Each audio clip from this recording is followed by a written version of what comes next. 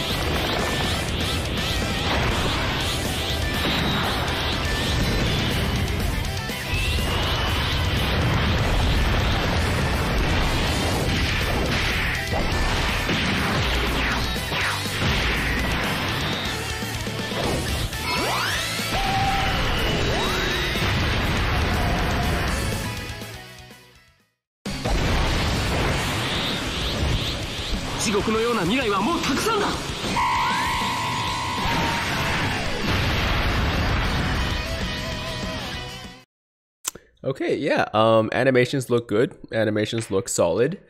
Very clean, as always. I'll start with the Gohan. For a side banner unit, I gotta say, they did a great job with him, but that's not a surprise, because these days, basically all units free to play, you know, non-Dokkanfest, are all getting good animations.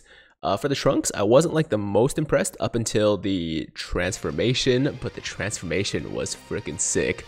And then everything beyond that was great as well.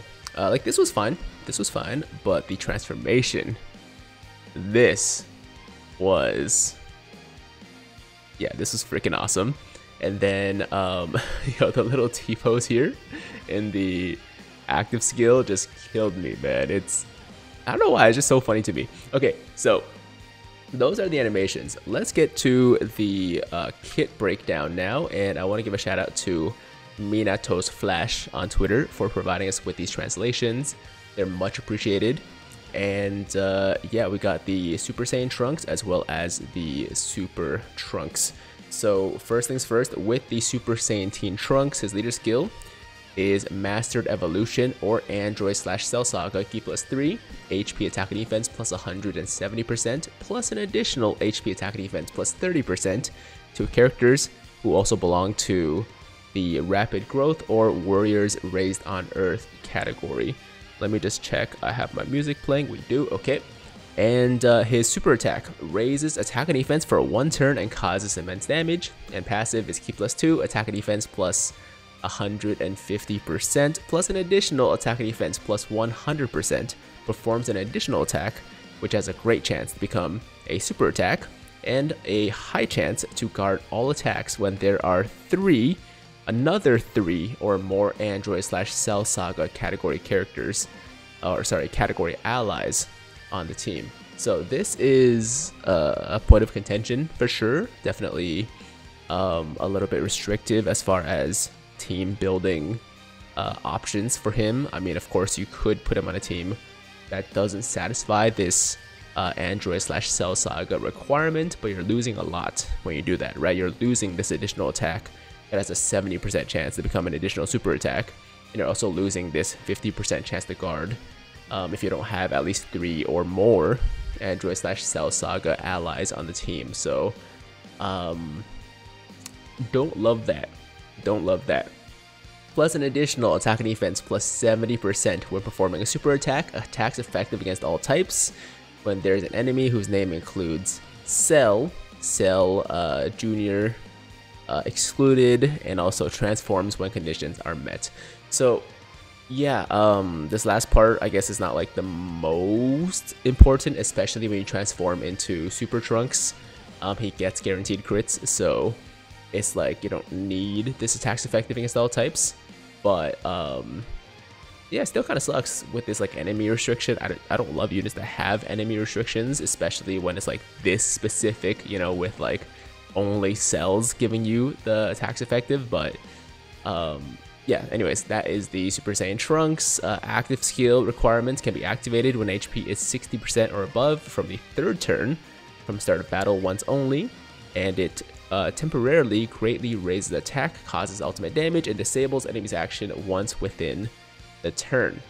Links are Golden Warrior, Messenger from the Future, Super Saiyan, Real Lineage, Prepare for Battle, Soul vs. Soul, and Fierce Battle, and categories are... there's a lot. Hybrid Saiyans, Future Saga, Full Power, Time Travelers, Vegeta's Family, Super Saiyans, Android/Cell Saga, Bond of Master and Disciple, Rapid Growth, Saviors, Connected Hope, Heavenly Events, Master Evolution, Entrusted Will, Transformation Boost, Power Beyond Super Saiyan, and Earthbred Fighters. So that is the Super Saiyan Trunks. Now moving on to the Super Trunks. To transform, you have to be...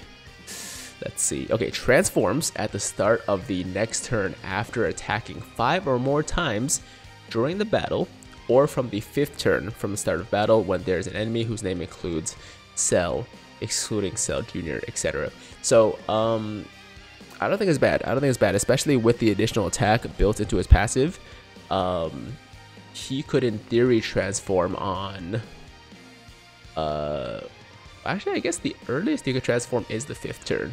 Because let's say turn 1 you get him, and then he gets 3 attacks, and then, you know, 2nd appearance, that'd be turn 3. He gets 2 or 3 more attacks, that's 5 attacks, right? So by the 3rd appearance, which is most likely turn 5, right? Most likely turn 5 or 6, you'll get that transformation. So, okay, that's cool.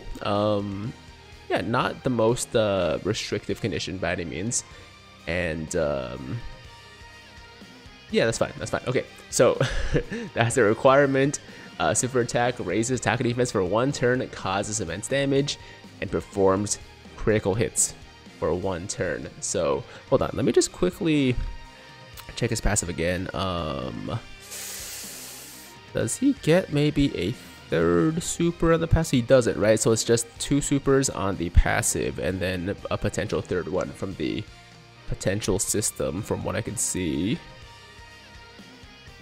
Okay, yeah, anyways. Super Trunks gets the guaranteed crits on a super attack, as you can see. Passive, Ki +4, attack and defense plus 300%, performs an additional super attack and guards all attacks for 3 turns from 1st appearance, plus an additional attack and defense plus, or boost up to 200%. The more HP remaining, the greater the stat boost, plus an additional attack and defense plus 100% when performing a super attack, stuns attacked enemy when performing a super attack. And the active skill can be activated when HP is 60% or above, or when there's an enemy whose name includes Cell. And then active skill effect temporarily greatly raises attack, causes ultimate damage, delays target enemies' attacks by 1 turn, performs critical hits within the same turn activated. And links are Golden Warrior, Messenger from the Future, Super Saiyan, Royal Lineage, Prepare for Battle, Soul vs. Soul, and Fierce Battle. And categories are Hybrid Saiyans. Future, wait, they're the same as before. Okay, so that is the Super Trunks. And as you can see, the restrictions are gone. So the concerns about like having, you know, Android/Cell Saga allies or like a Cell enemy, those aren't really much of a concern anymore because they're not present in his new passive. But I do find his passive to be like very basic. It's just really, he's just kind of like a stat stick, right? You just give him a bunch of boosts and that's kind of it. It's kind of a boring passive in my opinion, which, I mean, performance wise, I think it's going to be fine. He's going to do a lot of damage. He's going to get a lot of HP. But the guard only being for 3 turns also I don't love. I wish he had longer guard, or maybe like after 3 turns it becomes a chance to guard still. That's better than not having guard, right? So yeah, overall I think he's good. But I don't think he's great.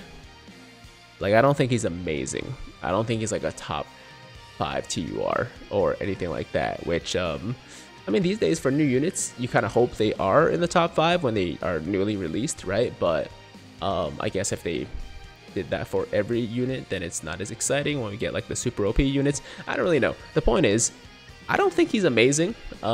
Maybe I'll change my mind once I see him in action or once I get a chance to use him. But for now, just based on my on paper, you know, initial reactions, I think he's fine, but he's not like a must-have or anything like that. Let me know in the comments if you guys feel differently. Let me know if you have a different opinion after seeing his details, and maybe the animations factor in as well for you. But to me, he just has good animations. He has good, he has a good kit, but nothing that's really blowing me away by any means. And it's a little bit sad because like I am super excited for a new Super Trunks, but I just gotta be honest with you guys. I think he's just fine. But nothing beyond that. So yeah, let me know your opinions in the comments. If you agree with me, cool. If you don't agree, that's fine as well. We can have a discussion. And thank you guys for watching. That's gonna do it for the Super Trunks breakdown. As always, if you liked today's video, then make sure to like the damn video, sub to the channel. If you're new, hit that notification bell so that YouTube knows you want to stay up to date with all my latest content. And until next time, have an awesome, awesome day. I'm Tiger with Tiger Uppercut Media, signing out.